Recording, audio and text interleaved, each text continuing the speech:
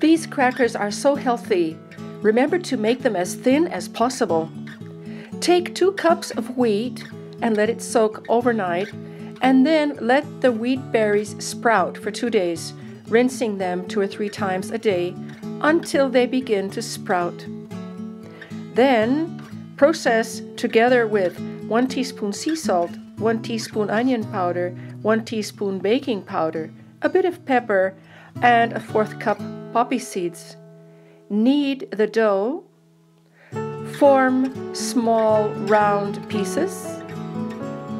Roll the pieces flat with the help of a floured surface, and then bake them in a very slow oven until they become nice and crisp.